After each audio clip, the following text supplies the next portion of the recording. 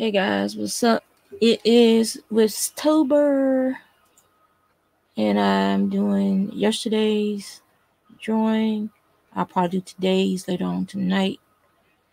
So today is day 23, and might be able to do another combo. So hold on, 23 and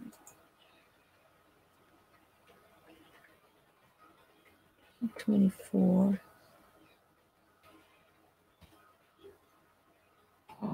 And it is Spirit. 23rd is Spirit, and 24th is Galaxy.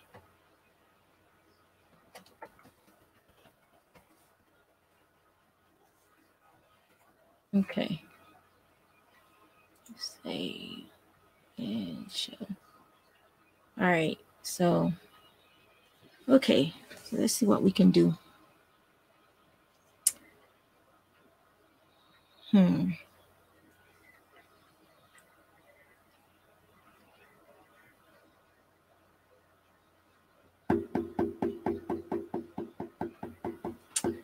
right.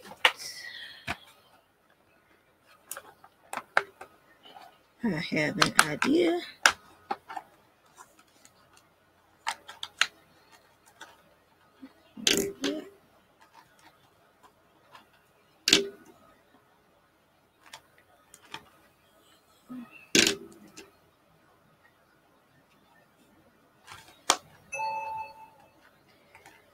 Trying to speed this up because I'm going to have the monster in a little bit. Yeah.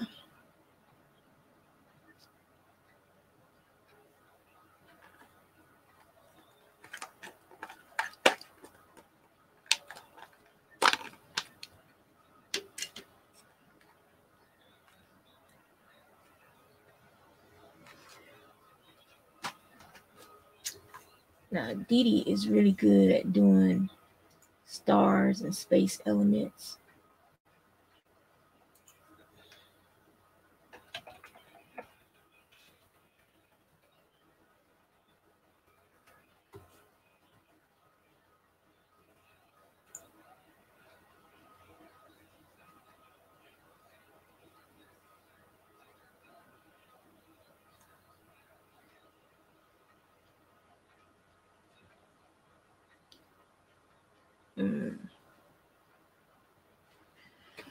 All right. So,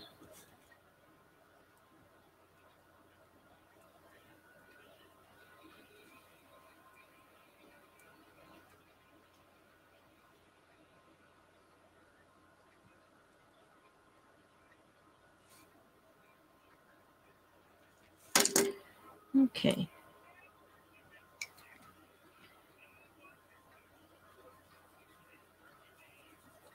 These are the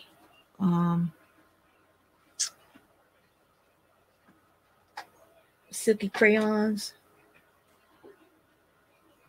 that I've been using. Thank you, Janet Nash.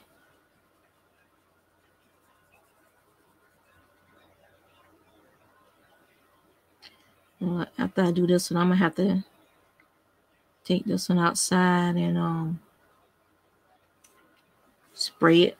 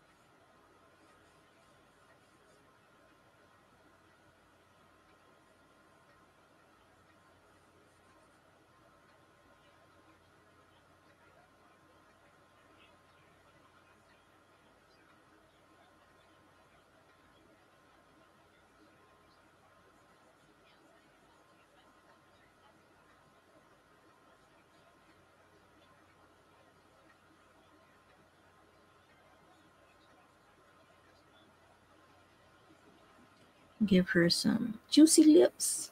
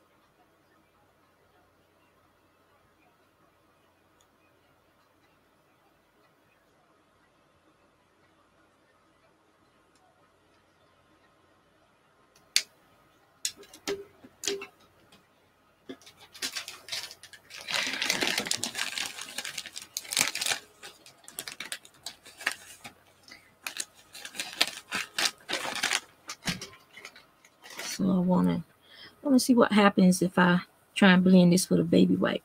Okay.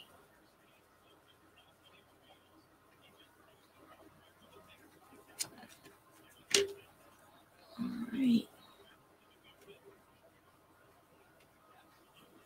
Yeah, you get some mud. It's okay. All right, so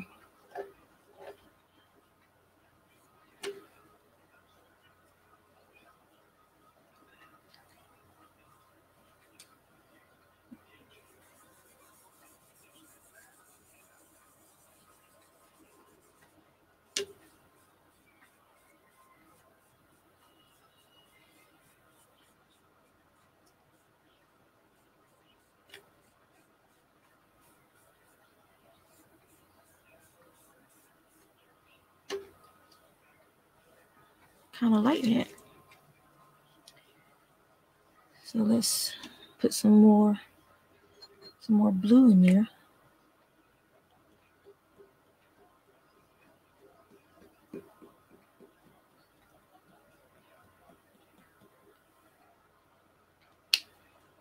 Some more purple. And I'll go back through and blend that some more with our baby wipe. Let's see. Need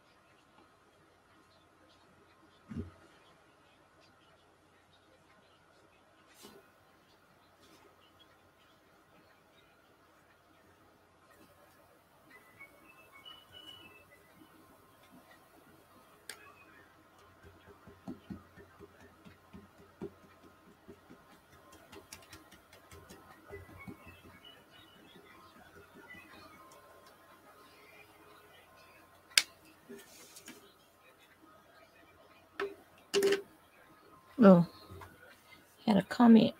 Sorry.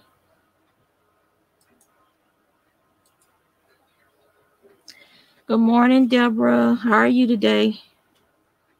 If I missed you, I'm sorry. I was playing.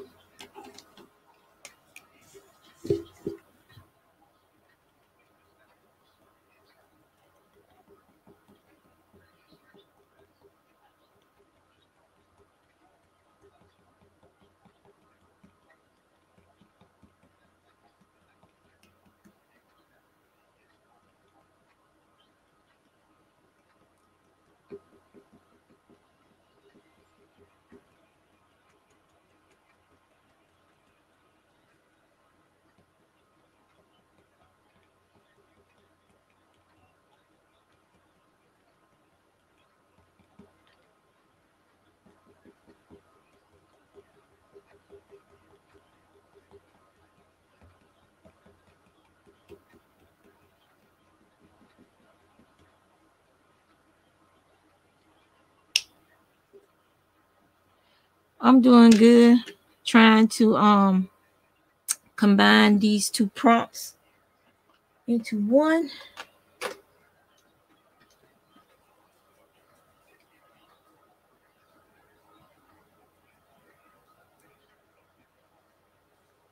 I probably would have been better off using chalk pastels to do this, but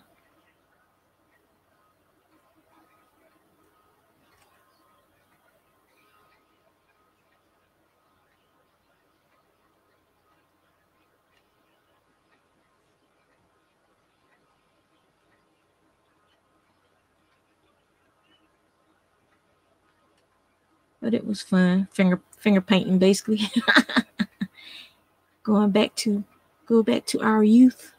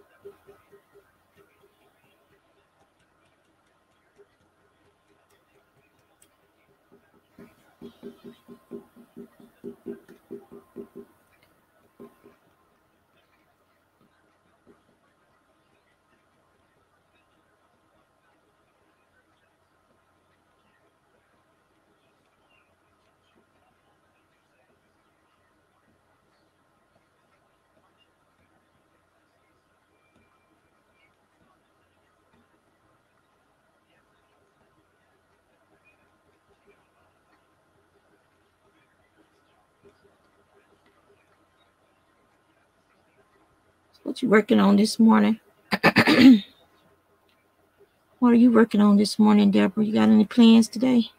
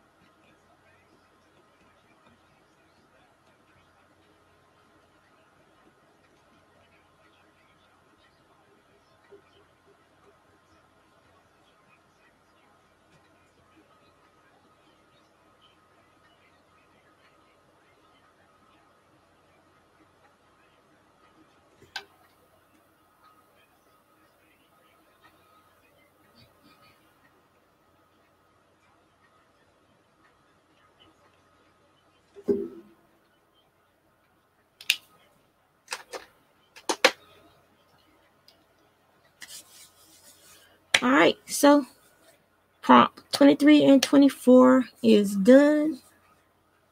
And excuse me for all that noise, but that's it. So as you can see, the colors, different colors, like galaxy kind of thing being born.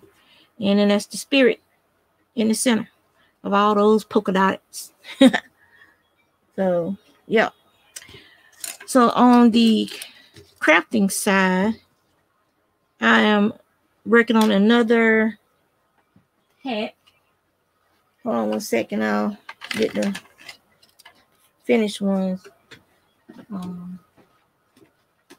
That'll dry. Okay. So this is, I did want to, let me back out. Camera might shake a minute, but let me back out. Okay, so this is my new issue of Crochet World. So this is a black hat with the ear flap for a baby, and her mom can tie it or just let them hang to the side. It's this one is a 1x1 rib, or this is a, let me see.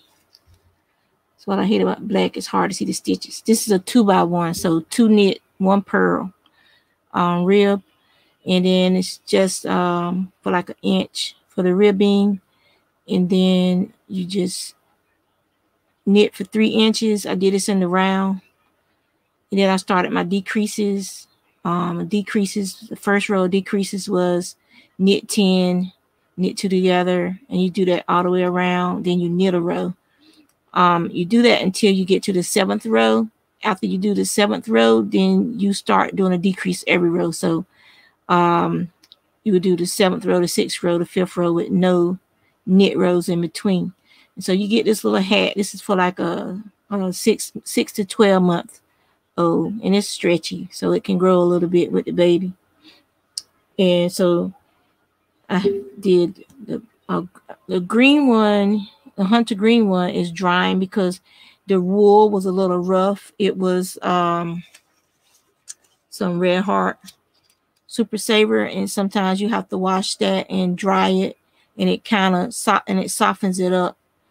So that's what's going on now. Now it's drying, and I need to go throw it in the dryer to finish softening that up. So this yarn was softer, and this is some of my precious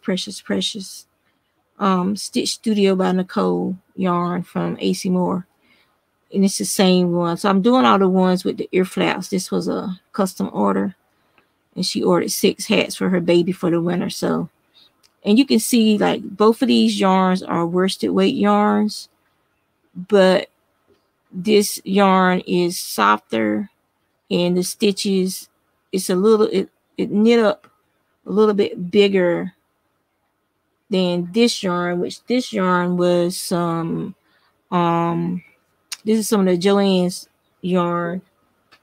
And this is supposed to be, hey Ash, you missed the drawing, I think, unless you were lurking. So it's supposed to be Galaxy and Spirit. So I try to do a combo. The colors aren't showing up so good, but yeah.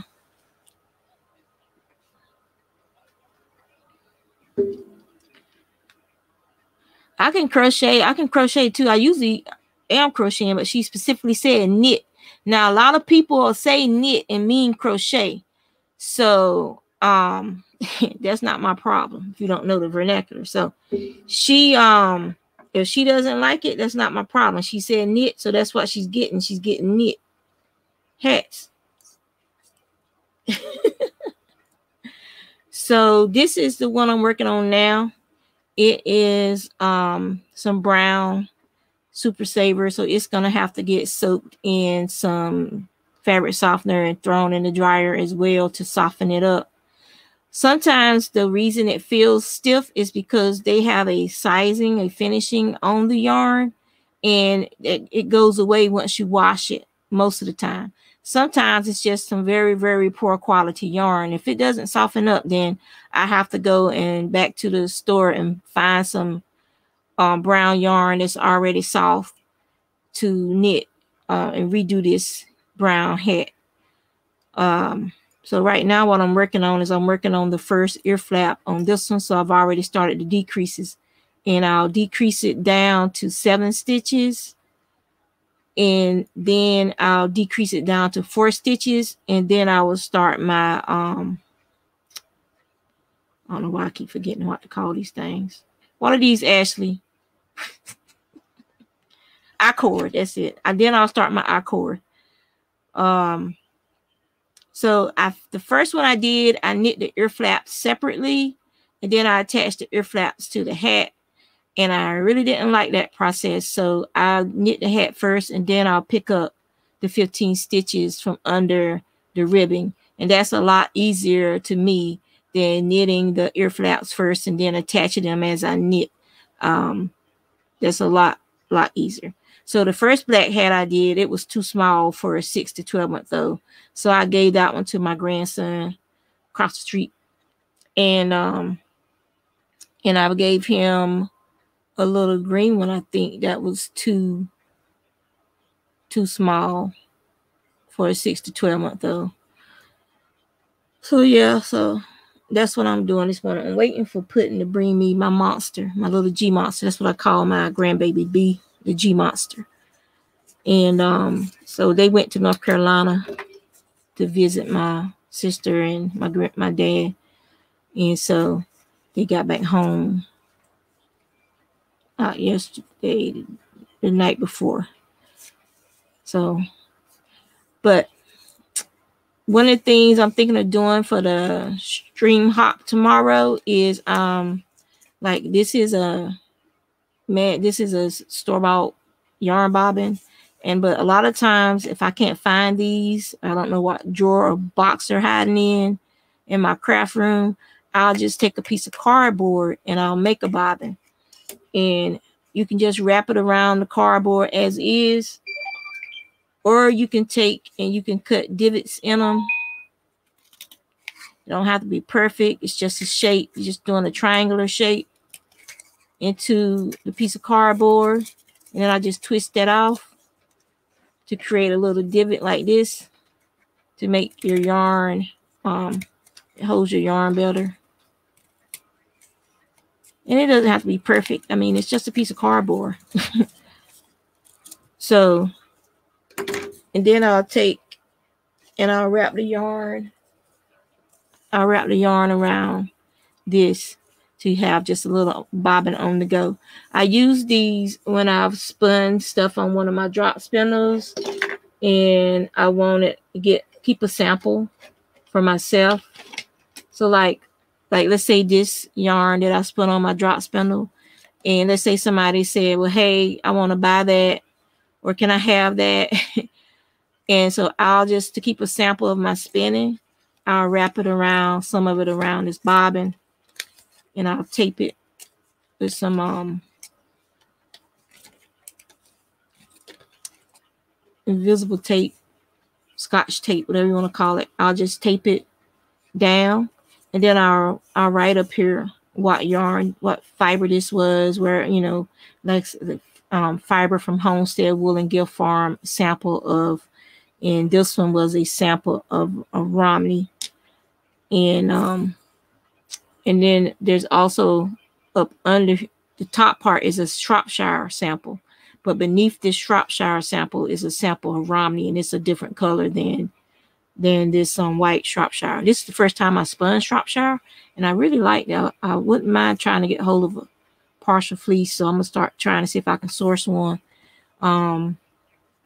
just to play around with it, because that's the first time I've spun Shropshire, and it's a real pretty creamy white color, and it spins up real nice, and it has a little halo to it too. So it's I don't know how it will wear over the years, but some people could tolerate this next to skin. Some people would prefer to have it as like the top part of a hat or fingerless gloves, the part that's if it's like a one of those dual pair of fingerless gloves. And it could probably make really good socks too. So I haven't really researched this breed, but I really enjoy spinning it. If you like all the adverbs I'm throwing at y'all today. But yeah, so that's how I would make a temporary bobbin, or a little bobbin to hold some fiber or yarn that I wanted to keep a sample of, because it's cardboard. We get plenty of cardboard from our Amazon orders. So cardboard is cheap. Whereas a pack of these can, depending on where you get it from, a pack of these could be anywhere from $1 up to like $3 or $4, depending on what store you go to. So yeah.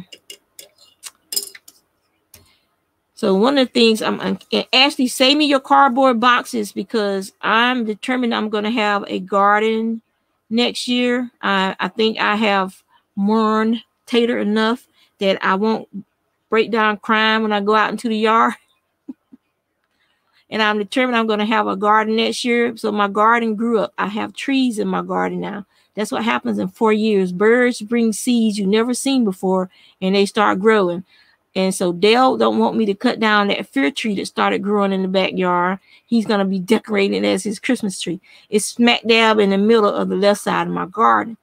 And my fig tree went freaking berserk because of all the rain and how warm it was last year and this year.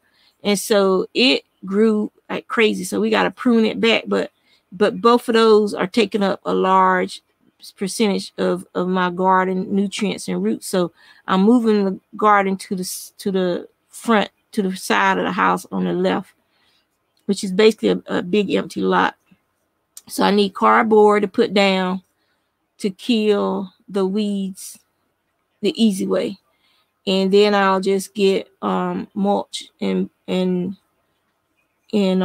compost and put on top of that cardboard. I'll probably put down a piece of landscaping plastic too, and then put the cardboard on top of that. Yeah, so I'm gonna try that. I'm gonna try that method of gardening. We already have one bed built out there, but I didn't do nothing with it this year. So a pecan tree started growing in it. My neighbor has pecan trees, and the wind from the storms blow those pecans everywhere. And so I got to go out there and cut that pecan tree out before its roots get too established. And then I also want to just move some stuff around in the side yard. Our house needs a lot of work. And then with all the people living in it, it's crowded.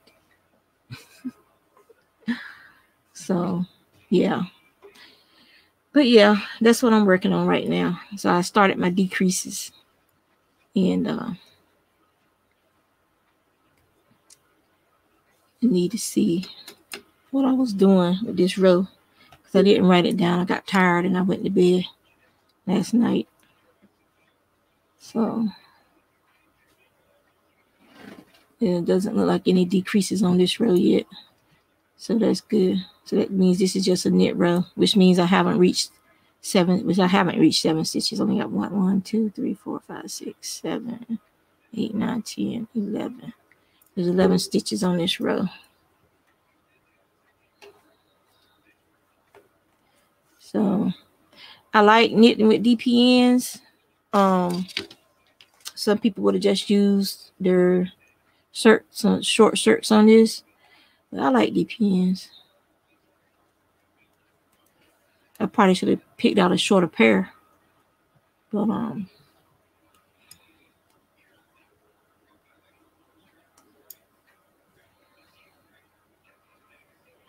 so all I'm doing is I'm knitting a row, and then I am knit 1, knit 2 together, knit 1, slip on the other end. The third one from the end, you slip, knit. So that's how you get your angles going like that.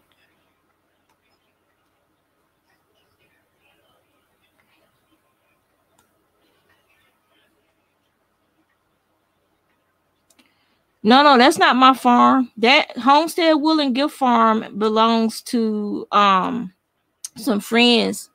Well, they're not like friends, but fiber friends, because I order from them. I try to order for them every year.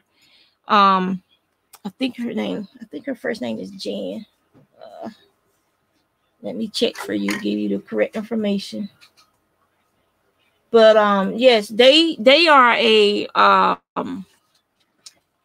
they get animals from people who are going. The animals are no longer viable in the industry for breeding or for they're older animals.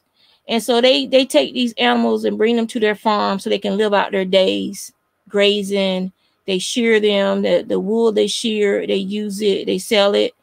The lady who owns the farm, her and her husband, she's a spinner as well. And they basically give these animals forever home. And the fiber that they sell, the money goes into helping them maintain and provide feed for the animals and stuff like that. To also, because they're in a colder environment, so they have to provide winter hay and silage and stuff for them. And so they use that money to help take care of these animals so that they live out their days at the farm. And when they pass naturally. They're not sent to be slaughtered because they can no longer produce ewes or the males. Once the males get a certain age, they replace them with younger males, and then the older males are sent to be for meat. So they take and they bring in some of these animals into their farm to give them the opportunity to live out their days. Let me find information for you. So the name of the farm, they call it Sanctuary Wool now.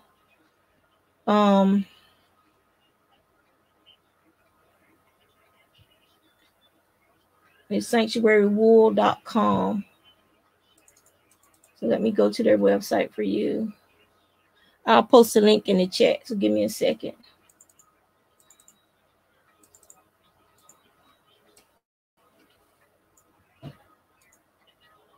Sandy, her name is Sandy Ryan. And her husband Jim, they're the ones that run the farm. So here's the link to their farm if you're interested in helping them. And so yeah, but I've been ordering for them for several years now. And I have always gotten good fleece from them. I've always gotten pretty clean fleece too. She skirts it very well. And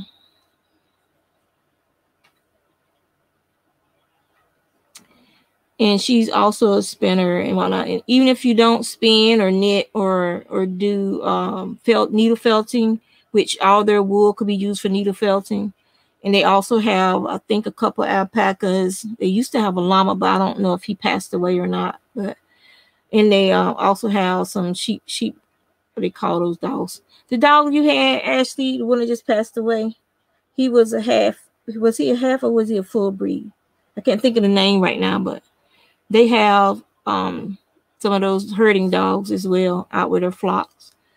But yeah, they're good people. So even if you don't use wool or fiber, you can like donate, make donations. Yeah, Pyrenees. So they have some Pyrenees, and all their animals are so well taken care of and loved. So, and some of the lambs they raise, if they're rejected by their moms, or if some of them have been born with birth defects, and they still give those animals, Grimms have Pyrenees, yeah. And they give those animals a chance they give them a chance, So, and what more can you have than a chance at life? So that's why I try to make sure I order from them at least once a year. Sometimes I go back more than once a year, but I never have any problems with their product. I love their product.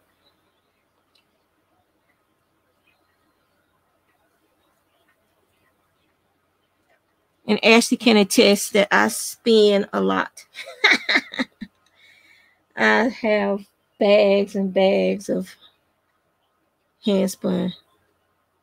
And once B gets to the point where she will listen, then I'll be able to start spinning around her, and I can get back to spinning more often.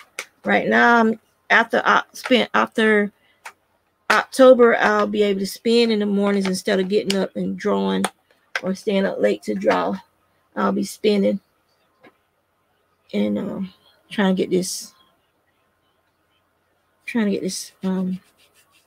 It comes off really easy with this baby white. This crayon stuff. I'll make sure I don't have none on my hands in case I touch something that's white or light colored.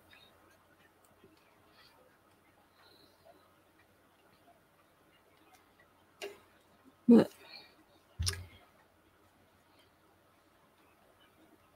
these baby hats are easy to make and they're fun to make. I just got an order the other day, Ash, from a lady, and she ordered she said she wanted some of my experimental spinning, which the only thing that experimental that I spin is when I make the remnant skeins. So I sent her 2 remnant skeins. That's as close to experimental you're gonna get with me. I do not like frou-frou yarns. I can make them. I've taught myself how to make them, but I just do not like them. I don't use them. I will never use them. So why should I waste my time spinning it? Unless somebody ordered it, and even then I would tell them no. I don't have time for that because no one wants to pay you what your handmade yarn is worth. It's easy to use. If you want me to do it, let me see. It's easy. It's really easy to use, Ash.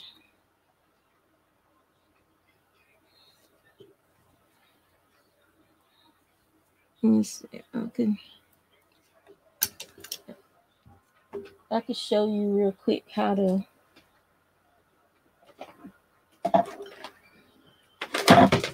Just knocking everything down.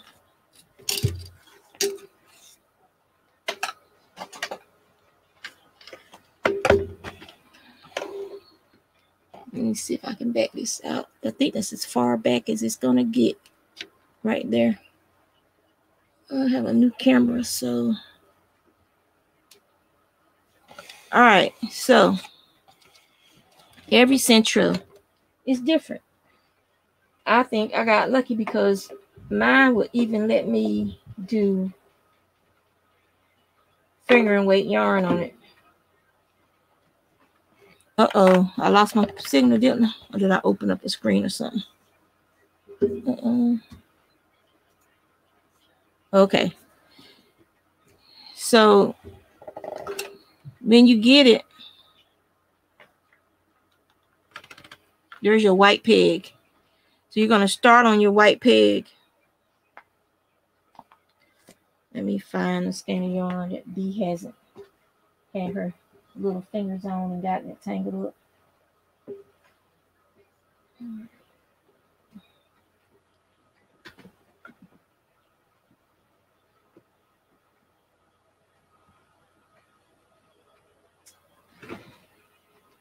Okay. So basically, you're going to have a yarn guide right here. And it works. It works pretty good. I usually use the middle one to help tension it. It's a tension device. So you just take and pull how much yarn you think you need to go around. And you're just going to go and you're going to go around one. You're going to skip one. So you're going to skip one. Go around it. Skip one.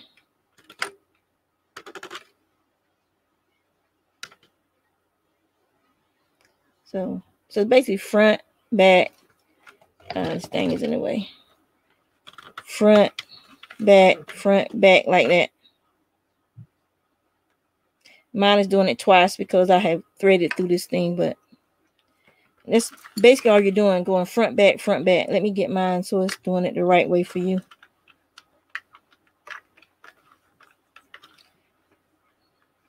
Oh, you don't want to be in there. Come out, come out, come out. And it has a panel mode too. I haven't used the panel mode yet.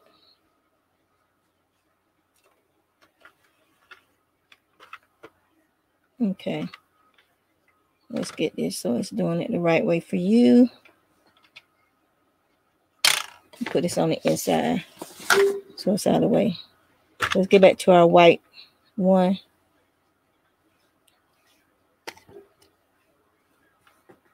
So yeah,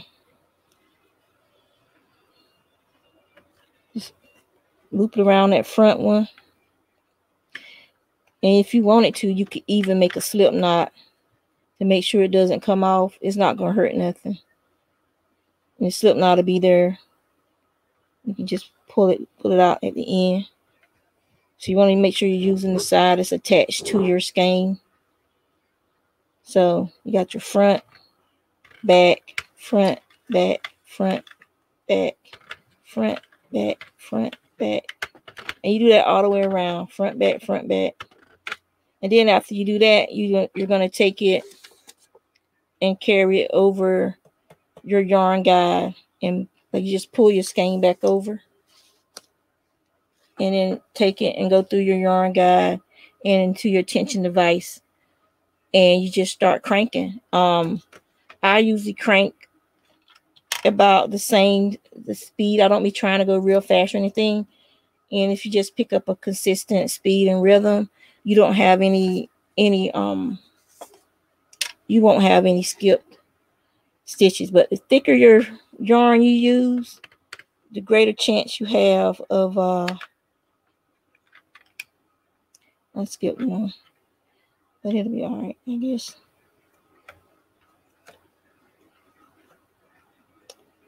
That's front, back. Okay. Front, back, front, back. And you get fast at this. I haven't done this in about a month or two, so I've slowed down. And plus I got all my art, my art stuff is over here on the right hand side, so I don't have that much room to crank this.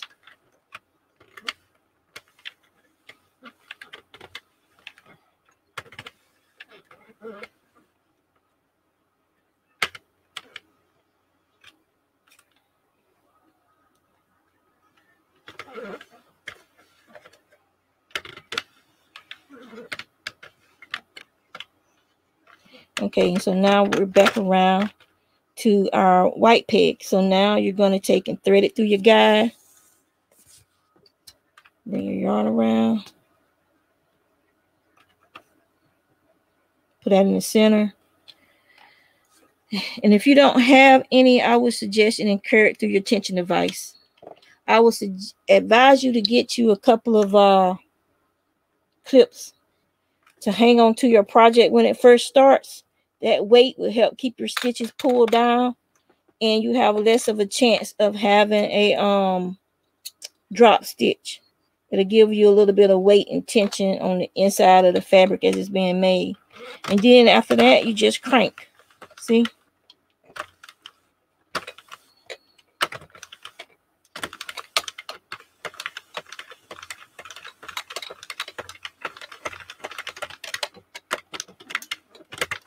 I haven't used mine in a while. And if it pops out of the tension device, then just move it to the next bigger one. This yarn is a little on the fluffy side. There we go.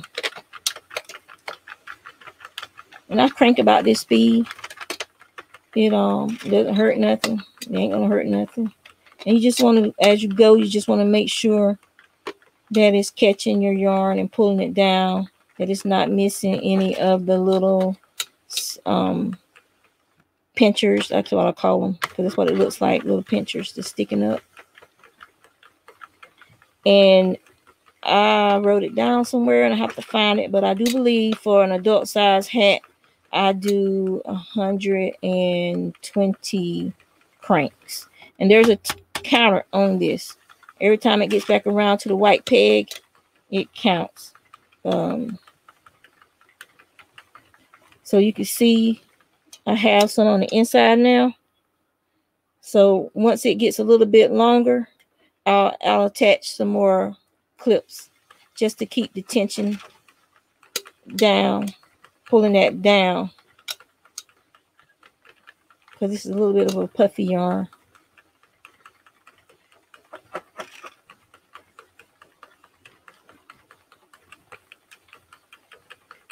Those 120 rows. I need to find my notes. I don't know what I did with them. But those rows, it'll be enough for you to, it's basically making a double knitted hat because you pull it inside the other one. And it's a great way to use your yarn, making hats for either for charity or for sale, for friends and family. And then I have pom-poms that I put on the end of them. Here, I'll show you some of them.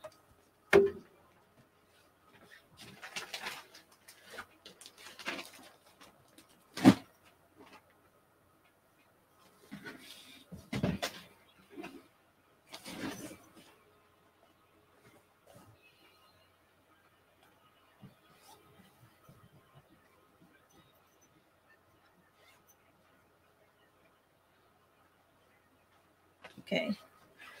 So this is some of my James C. Brett yarn that my friend over in Great Britain sent me. And I made some hats from that. This was on that Premier yarn. No, yeah. So you can get pom-poms and put on them, finish them off. Ah, hey baby, you here for grandma? Okay.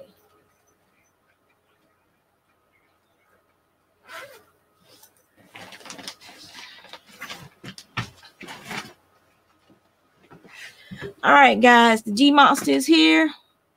So I am, she's trying to put up her baby gate by herself. She's a smart baby. So I'm getting ready to go, and I will see y'all tomorrow when I do my next video. And I got to do a video tomorrow so I'll probably do it early, the Wistober prompt, because I'm going to be on the hop with Mary's, and I can't even say the word today. That she has going. If you look at my community tab, you can see a list of everybody that's participating in the hop and what time they're going to be streaming. So yeah, so let me take this and put it down.